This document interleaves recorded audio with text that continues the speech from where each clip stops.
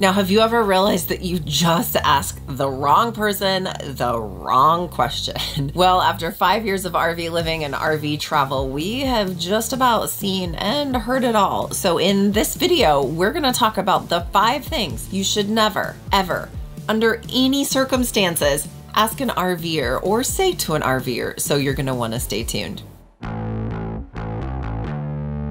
Hi, my name is Charity, and if you're new to the channel, myself, my husband Ben, our kids, our dog, our 2 cats, we've been traveling the US in our RV for 5 years now, and we have learned a ton along the way. So we created this channel not only to share our experiences, but also our fails, RV tips and tricks, RV storage, organization hacks, fun places to visit, things to do, and some of the best food along the way. So if any of that sounds like something you're interested in, make sure to hit that subscribe button to be notified every time a new video releases. So let's jump right in with things that you don't want to say to an RVer.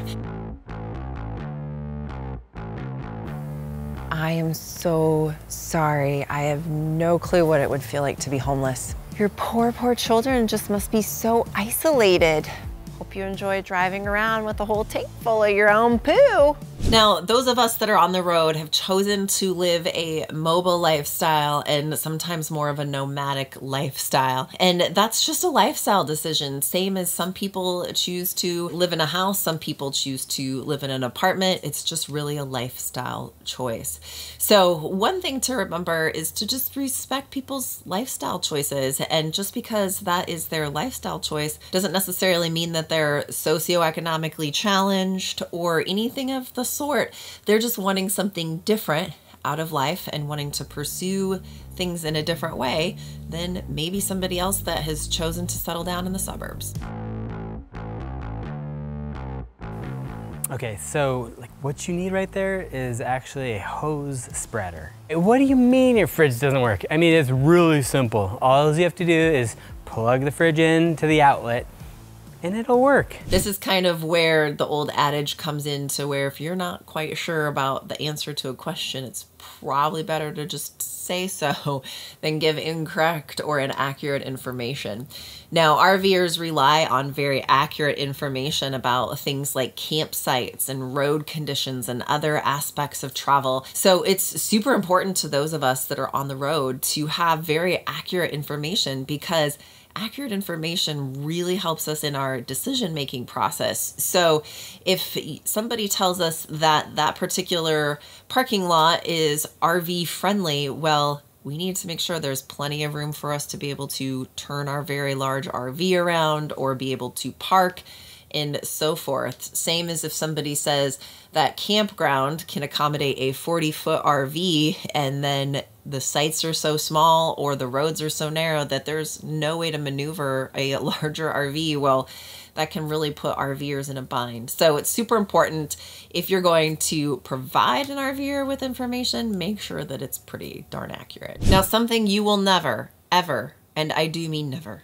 hear an RVer tell another RVer is how comfortable that their factory RV mattress is, because 90% of them are just awful, and we're speaking from personal experience here. So when we went to replace our factory RV mattress with a different one, we chose a new mattress from rvmattress.com by Brooklyn Bedding.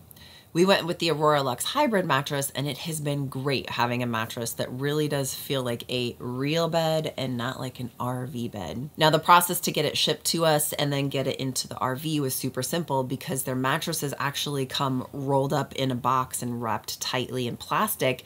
So it's very easy to get through the door, back to the bedroom, unwrap the plastic, and it poofs right up. But maybe you're not full-time, or maybe you're part-time.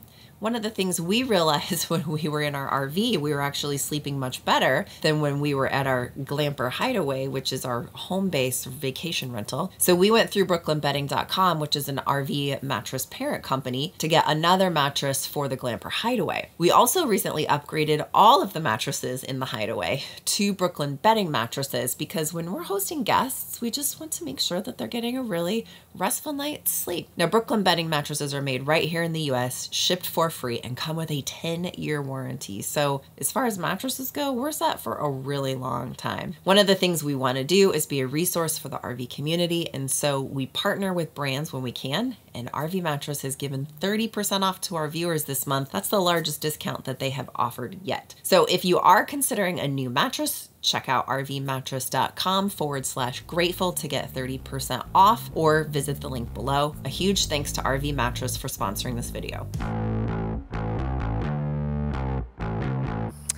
Must be nice to be driving around in $1 million RV there. So you're retired, right? Because I thought only retired people drove around in RVs. Oh, so you're not retired? Oh, you're one of those trust fund baby people then. I get it. It's never a good idea to make assumptions about anybody, really, but especially based on the appearance or the type of RV that they're driving. Now, RVers come from all walks of life and have very diverse backgrounds. So it's important to just treat everyone with respect and kindness first and foremost, but also to remember that just because somebody pulls into the campground in what looks to be $1 million RV doesn't necessarily mean that's the case.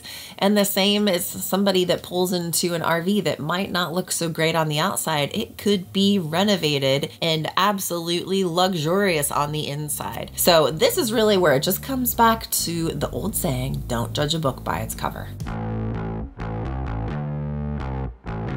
Hey, you want to come over and we can sing songs around the campfire later? Kumbaya, my Lord. Everybody hold hands, hold hands, hold on. Kumbaya. Hey, you want to come over for dinner? Hey, how about coffee? Oh my gosh, you've been on the road for how long? I'm sure you have tons of stories and I want to hear all of them right now. So the next thing to never say to an RVer is something that could be perceived as really just being too pushy. Now, some RVers really enjoy sharing their experiences and their stories, but some people have chosen this lifestyle because maybe they just need some time to themselves and they prefer to keep to themselves, especially if they tend to be more on the introverted side. It's important to respect people's boundaries and to not be too pushy or intrusive when it comes to people inside of a campground. So just remember, not everybody wants to sit around the campfire at the campground every single night with everybody that's there. Some people need some downtime, and some people actually just need some alone time to be able to recharge their personal batteries.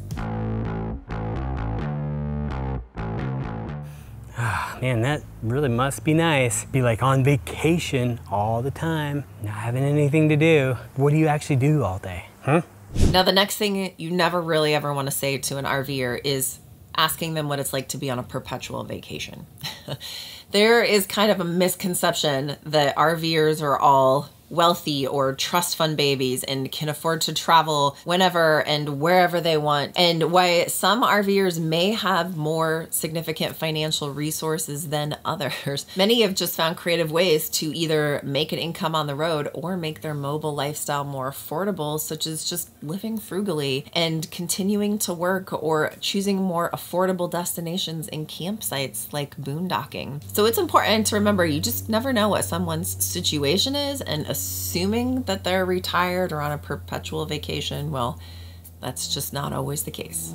So overall, it's important to recognize that RVers and those of us that are living this lifestyle, we come from all walks of life and have a variety of reasons that we have chosen this particular mobile lifestyle. We're a diverse and vibrant community that probably shouldn't be stereotyped or pigeonholed based on different misconceptions out there. But one of the things we've really learned about the RV community is it's an amazing community. Everybody is so helpful, and overall, RVers are some of the best people that you are ever going to connect with. Actually, Charity's making me mac and cheese later on tonight. We've got plans. I appreciate it though.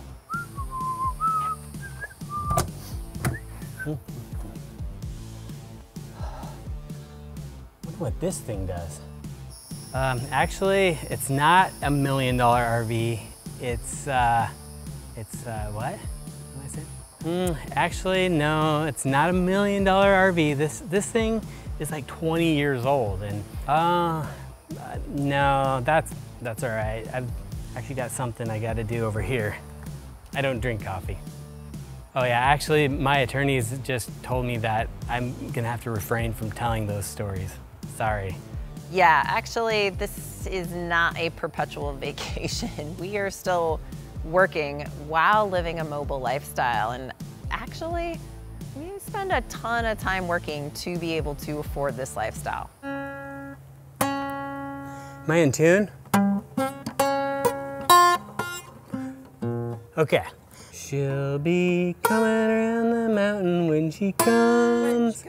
You do know you're destroying the environment by driving around a gas-guzzling RV, don't you? Like, nature's crying right now. We're actually very intentional on meeting up with other families at campgrounds. Like, have you seen campgrounds these days? How many kids there are running around playing with each other? Not an issue. Actually, we don't drive around with a full tank. We drive around with an empty tank. We dump before we leave. Homeless? What do you mean homeless? Have you seen this thing? It's like a condo on wheels. This thing's nicer than most people's homes. I'm gonna leave a video right up here about mistakes that every RV beginner makes, so you're definitely gonna wanna watch this video next. If we don't see you out on the road or around the campground, we'll see you in the next video.